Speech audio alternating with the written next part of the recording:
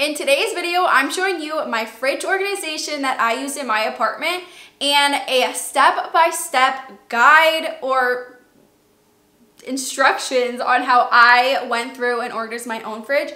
I'm telling you, it is so nice to have your fridge organized and just looking a lot prettier.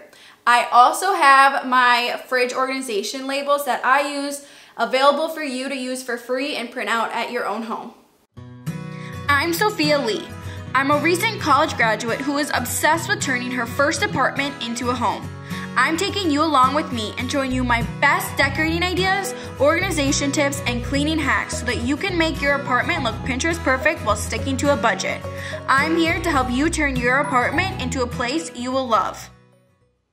Okay, so I have dreamed about an organized fridge, and it was one of the most exciting, or one of the things that excited me most about organizing in my apartment, but it can be really expensive. So I wanted to do this obviously for as inexpensive as possible, and I was able to organize my entire fridge for under $75, which if you have looked into fridge organization products at all, that is a really good deal. It's usually a lot more expensive. So I'm showing you exactly how I did it and how you can do it in your own home for as inexpensive as possible. The first thing I did for my fridge organization was I looked, you're gonna be able to see, this is the first thing I did a few days ago. So I'm in the process of organizing my fridge right now, but a few days ago I looked at my fridge and everything in it, and then I took a picture of it.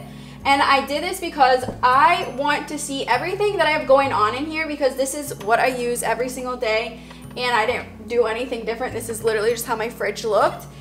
So I took that picture of my fridge and brought it into Instagram stories, and I didn't actually upload it to stories, but that way I could write font over these different sections and I could be able to see like what is in my fridge and then what do like the different categories I have, and then place the words on top for where I want the different bins and stuff to be. You could also do that in Canva too, if you just take a picture of your fridge and then bring it into Canva.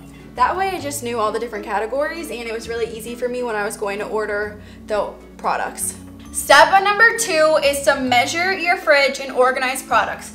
So once I had that picture done and I could see all the different categories that I wanted, I brought a tape measure in here and I started organizing the length of, the length of my fridge, the height of my fridge, the width of my fridge. You're gonna wanna know these for all of the containers that you're gonna buy.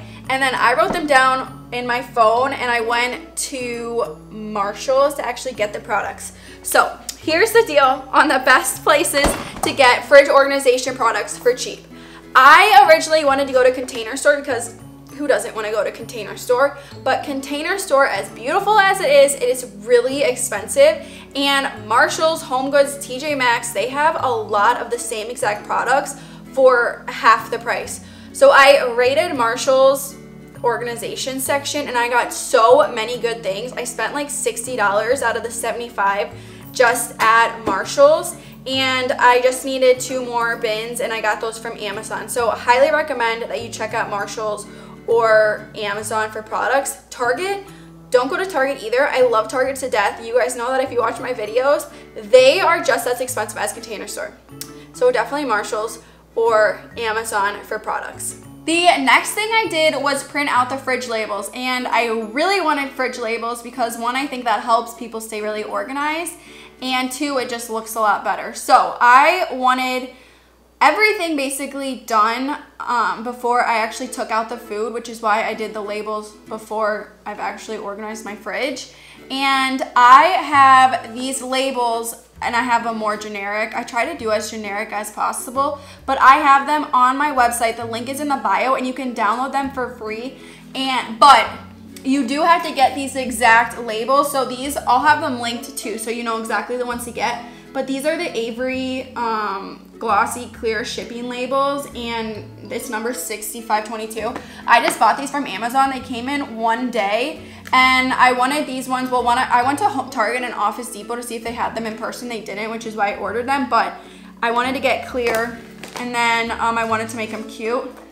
Obviously, I don't know, I want to make everything cute. So for me, I just did for my categories: drinks, condiments, leftovers, need for recipes, you gotta eat, eggs, fruit. I don't know why I'm telling you this. But that is how I made the labels. If you want to make your own labels, I know that you can do these, buy this exact product and use it in like Word, or even they have an online system too. That way you can customize it to exactly what you want.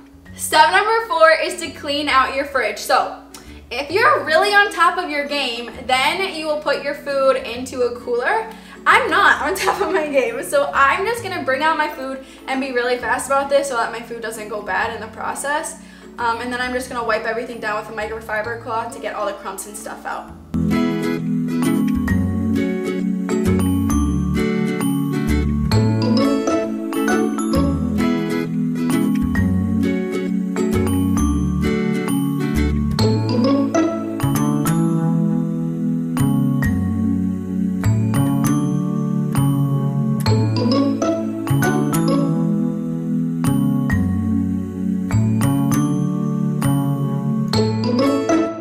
Step 5, I think we're at, is to put all of the bins in your fridge, and then I'm gonna put the labels on. I just wanna get all the bins in the fridge just to make sure that everything actually fits before I take off, like, I don't know, just in case I need to return anything.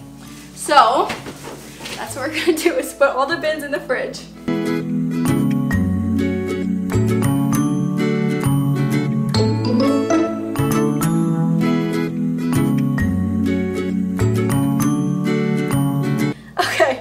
Learn from me. So when I was doing my measurements, I didn't consider this right here. So like I was supposed to have another bin that would fit right here, and you can't because of this back piece in the fridge that holds the fridge up. So it's not going exactly as I planned, but we're gonna have to make it work. I just hope that my sections work now, because I was supposed to be able to fit 2 more of these in here, and obviously that's not happening. So just take into account the weird things that your fridge has, because I sure did not take that into an account. So like I said before, I just printed these off on my printer at home, and what you do is you literally just take it off, and then I place it on here just like that. I want to make sure that's kind of even with the other one, and then this has like a raised edge on the side, so then I just give it a good rub down like that, and then that's all you do. Now that we have the labels on and the containers in the fridge, it's time to restock. And honestly, I'm like really happy with how all of these labels look. It looks better than I thought. So now I'm gonna refill up the fridge and put all my food back and hope that everything actually fits.